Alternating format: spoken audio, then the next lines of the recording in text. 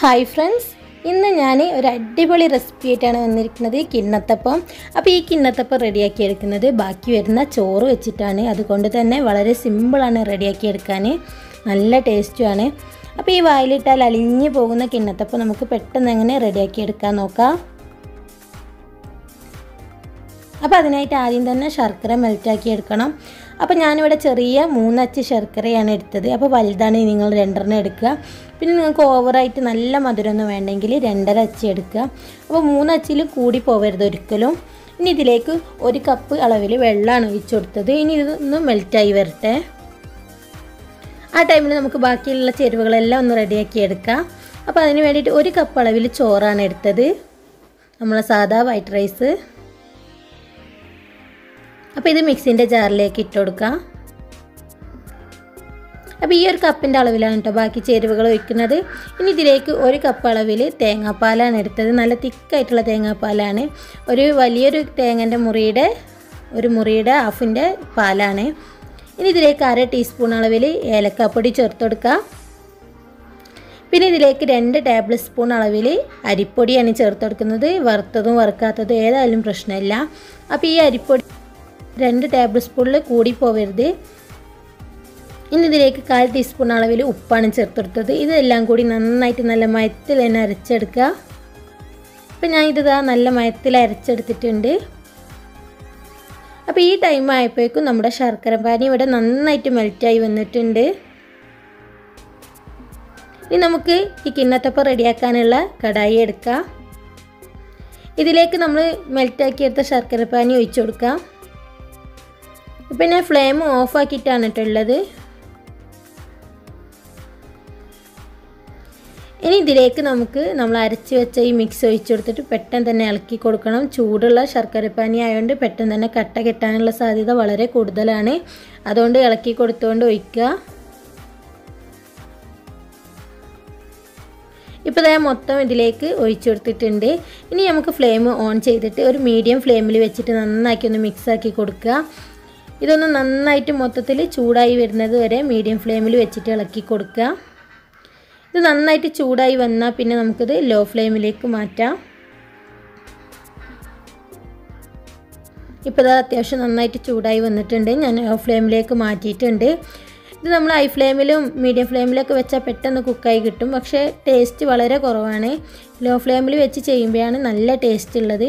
അപ്പോൾ അത് അത്യാവശ്യം കുറച്ച് തിക്കായി വന്നിട്ടുണ്ട് നമ്മൾ ഒഴിച്ചതിനേക്കാളും. ഈ ടൈം ആകുമ്പോൾ നമുക്കിതിലേക്ക് 1 ടീസ്പൂൺ അളവിൽ നെയ്യ് ചേർത്ത് കൊടുക്കാം. എന്നിട്ട് നമുക്ക് നന്നാക്കി തന്നെ മിക്സാക്കി കൊടുക്കുക. അപ്പോൾ ഇത് നോൺ സ്റ്റിക്കിൻ്റെ കടായി ആയതുകൊണ്ട് തന്നെ പെട്ടെന്നൊന്നും അടിക്ക് പിടിക്കില്ല. അപ്പോൾ നിങ്ങൾ വേറെ ഏതെങ്കിലും പാത്രം എടുക്കുകയാണെങ്കിൽ നല്ലോണം ഇളക്കിക്കൊണ്ടേ ഇരിക്കണം. അടിക്ക് പിടിക്കാനുള്ള സാധ്യത വളരെ കൂടുതലാണ്.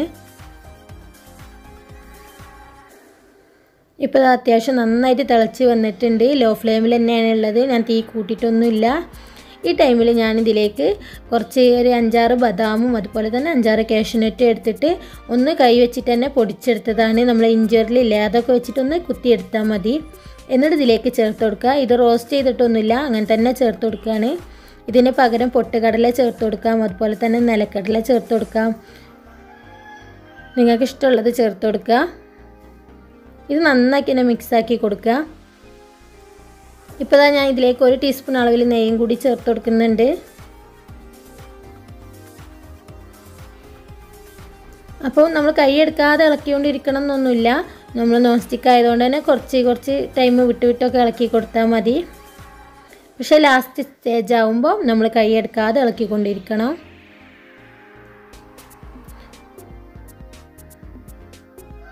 ഇപ്പോൾ നന്നായിട്ട് തിക്കായി വരുന്നുണ്ട്, നിങ്ങൾക്ക് കണ്ടാൽ തന്നെ മനസ്സിലാവുന്നുണ്ടാവും. ഇപ്പോൾ അത്യാവശ്യം നന്നായിട്ട് കുറുകി വന്നിട്ടുണ്ട്.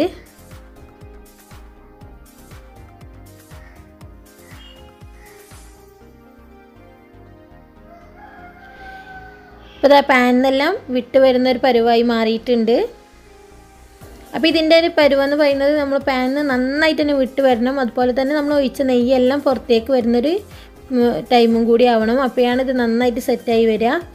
ഇപ്പോൾ ഞാൻ ഇതിലേക്ക് 1/2 ടീസ്പൂൺ നെയ്യും കൂടി ചേർത്ത് കൊടുത്തിട്ടുണ്ട്.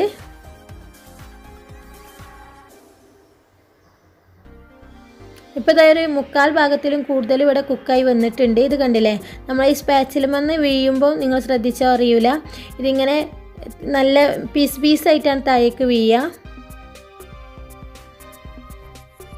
ഇപ്പോൾ ഇതാ പഴന്നെല്ലാം നന്നായി വിട്ട് വന്നിട്ടുണ്ട്. ഞാനൊരു 1/2 ടീസ്പൂൺ നെയ്യും കൂടി ചേർത്ത് കൊടുക്കുന്നുണ്ട്.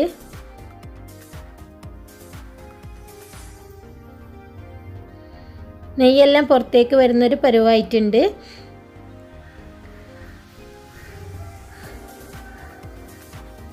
അപ്പോൾ അതായത് ഏകദേശം ഇവിടെ കുക്കായി വന്നിട്ടുണ്ട്. നമുക്കിത് സെറ്റ് ചെയ്യാനുള്ള പാത്രത്തിലേക്ക് മാറ്റാം. അപ്പോൾ സെറ്റ് ചെയ്യാനുള്ള പാത്രം നമ്മൾ കുറച്ച് നെയ്യെല്ലാം തടവിയിട്ട് വെക്കണം. ഏത് പാത്രത്തിൽ വെച്ചാലും കുഴപ്പമില്ല. ഞാനിപ്പോൾ ഈ ഒരു പ്ലാസ്റ്റിക്കിൻ്റെ പാത്രത്തിലാണ് വെക്കുന്നത്. ഇതിന് പകരം നിങ്ങൾക്ക് ചെറിയ കുഞ്ഞു കിണ്ണത്തിൽ വേണമെങ്കിലും വെക്കാം. അപ്പോൾ ഞാൻ നെയ്യെല്ലാം തടവി വെച്ചതാണ്. ഇതിലേക്ക് നേരിട്ട് ഒഴിച്ചു കൊടുക്കാം. അപ്പോൾ ഈ ബദാമും കാഷ്യൂനട്ടും ഒക്കെ കടിക്കാൻ കിട്ടുമ്പോൾ നല്ല സൂപ്പർ ടേസ്റ്റാണ് കേട്ടോ. അപ്പോൾ ഞാൻ ഇത് മൊത്തം ഇതിലേക്ക് ഒഴിച്ചു കൊടുത്തിട്ടുണ്ട്. ഇനി നമുക്ക് നമ്മൾ നെയ്യ് എടുത്തിരുന്ന ടീസ്പൂണില്ലേ, അതെടുത്തിട്ട് നന്നാക്കി ഒന്ന് ലെവൽ ചെയ്ത് കൊടുക്കാം. ആദ്യം നമുക്കൊന്ന് ടാപ്പ് ചെയ്ത് കൊടുക്കാം, എയർ ബബിൾസ് ഒക്കെ ഉണ്ടെങ്കിൽ ഒന്ന് പോകാൻ വേണ്ടിയിട്ട്. ഇനി നമുക്ക് നന്നായിട്ടൊന്ന് ലെവൽ ചെയ്ത് കൊടുക്കാം. എല്ലാ ഭാഗവും ഒരേ തിക്നെസ്സിലാക്കിയിട്ട് ലെവൽ ചെയ്ത് കൊടുക്കുക. നമ്മളിതൊരു 3-4 മണിക്കൂർ ചൂടാറാൻ വേണ്ടിയിട്ട് വെയിറ്റ് ചെയ്യണം. കാരണം എന്താ വെച്ചാൽ നന്നായിട്ട് തണുത്തതിന് ശേഷം കട്ട് ചെയ്യുമ്പോഴാണ് ഇത് നല്ല പെർഫെക്റ്റ് ആയിട്ട് കിട്ടുള്ളൂ. പിന്നെ വായിലിട്ടാൽ അലിഞ്ഞു പോകുന്നതെന്ന് പറയുന്നത് സത്യമാണ്, നല്ല പെർഫെക്റ്റ് ആണ്. പിന്നെ ചൂടാറിയാൽ കുറച്ചുകൂടി ഒന്ന് കളറൊക്കെ ചേഞ്ച് ആവും, കുറച്ച് ഡാർക്ക് കളറാവും. പിന്നെ ശർക്കര എടുക്കുമ്പോൾ കുറച്ച് ഡാർക്ക് കളറിലുള്ള ശർക്കര എടുക്കാൻ പ്രത്യേകം ശ്രദ്ധിക്കുക. ഇനി നമുക്ക് മറ്റൊരു പാത്രത്തിലേക്ക് ഫ്ലിപ്പ് ചെയ്യാം. അപ്പോൾ പെട്ടെന്ന് തന്നെ ഇളകി വരും കേട്ടോ, നമ്മൾ നെയ്യെല്ലാം പുരട്ടി വെച്ചതല്ലേ. സൈഡെല്ലാം ഒന്ന് വിടിച്ചതിന് ശേഷം എടുത്താൽ മതി. അപ്പോൾ അത് കണ്ടില്ലേ, നല്ല അടിപൊളിയായിട്ട് കിട്ടിയിട്ടുണ്ട്. ഇതിൻ്റെ സൈഡെല്ലാം കണ്ടാൽ നമുക്ക് മനസ്സിലാവും നല്ല പെർഫെക്റ്റായി കിട്ടിയിട്ടുണ്ട്.